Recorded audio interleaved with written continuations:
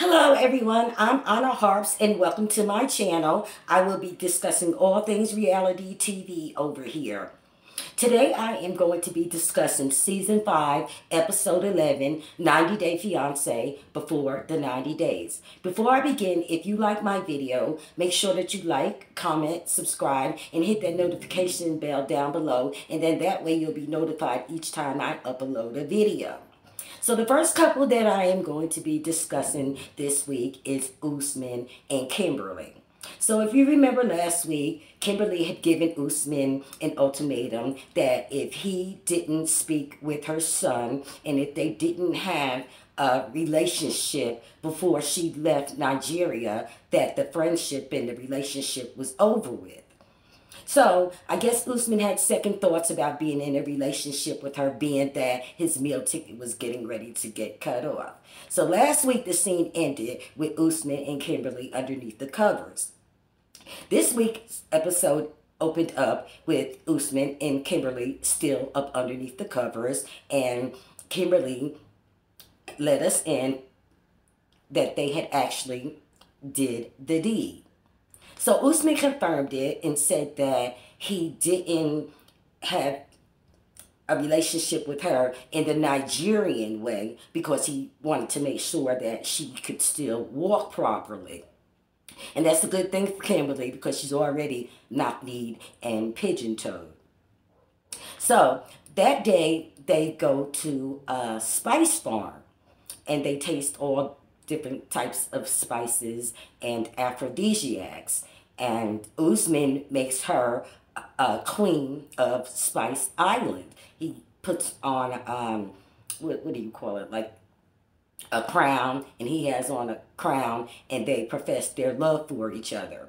But he asked Kimberly if he could speak with her because he had to tell her something. Now, what he had to tell her was the video that she came over there to watch him make. In the video that she semi-directed was a video about a real person and a real relationship. His with his ex-girlfriend Zara. So the scene ends with Kimberly walking off.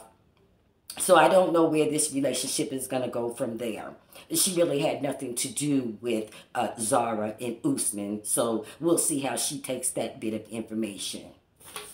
The second couple that I want to talk to you about is Ben and Mahogany. Remember, Ben is over in Lima, Peru, and he has, Mahogany didn't pick him up from the airport. She made him wait 2 hours at the restaurant, and she finally showed up.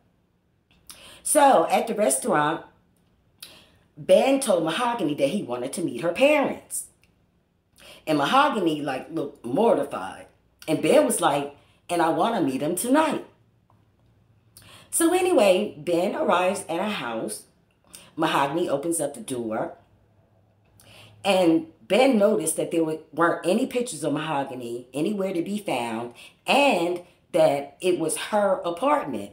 Now, Ben was under the assumption that the parents were interfering in the relationship and that Mahogany lived with her parents. That's why he wanted to meet her parents. So Mahogany's parents show up. The father is looking at Ben like he's some internet freak. The mother is just kind of like looking at Ben as he professes his unrequited love for their daughter. She doesn't speak English that well, but she's like side-eyeing Ben like, you know, what do you want with my daughter? Ben seems to think that him and Mahogany have a spiritual relationship. But Ben, I can tell you, my God did not send you over to Lima, Peru, with your overgrown eggs. Mahogany is 22. Okay, you found that out from her father. She had told you that she was 24. Okay, and you're 40-something. Ben, do you think that your father Abraham or somebody? So anyway, the meeting goes semi-well. And Ben leaves out, and he's having second thoughts about Mahogany because, number one, she lied about her age. She's not 24. She's 22. The apartment didn't seem to be hers, and she hadn't told the parents much about Ben other than they were friends. So we'll see how this relationship develops, because the next episode shows Ben eating ice cream with 3 of Mahogany's friends, and they're all sitting up there like 4 schoolgirls. So we'll see where this relationship goes. The next couple that I want to talk to you about is Gino and Jasmine.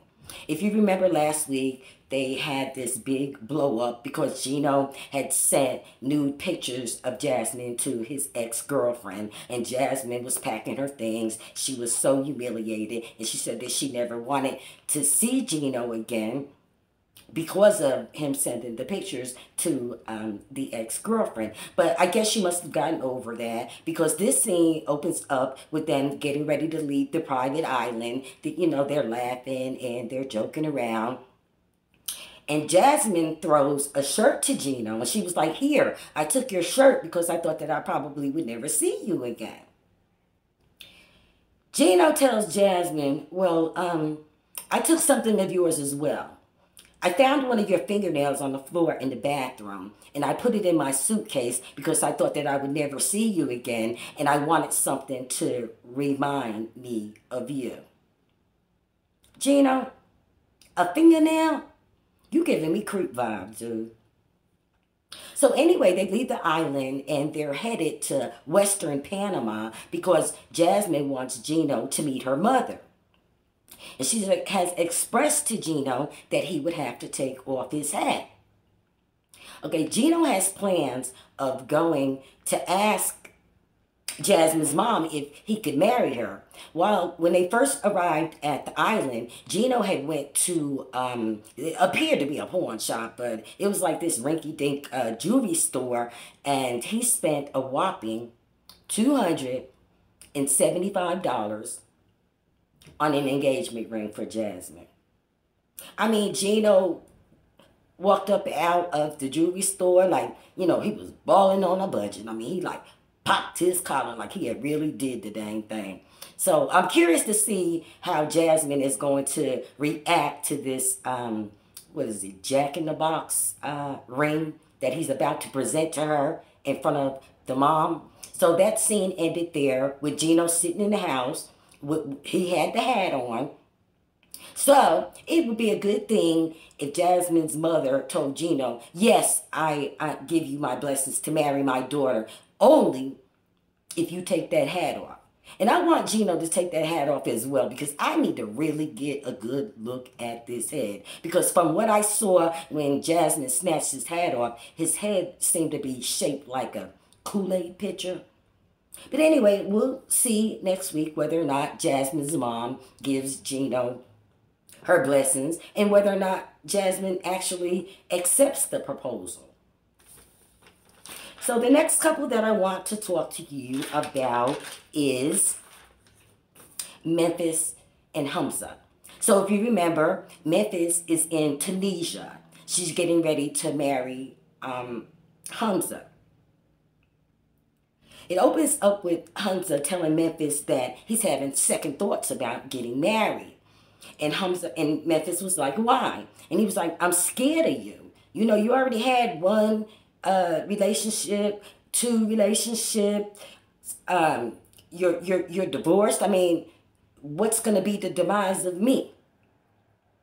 So he also felt that Memphis lied to him, or was being deceitful to him, because she had expressed to him that she had slept over her ex-husband's house. And he was having a hard time, you know, getting over that, because he doesn't know what happened over there. So she asked the cameraman to go away, and she takes him in the room, and she explains to him that she was like in a really dark black place, and she needed some moral support, and that her ex-husband would help her with the children.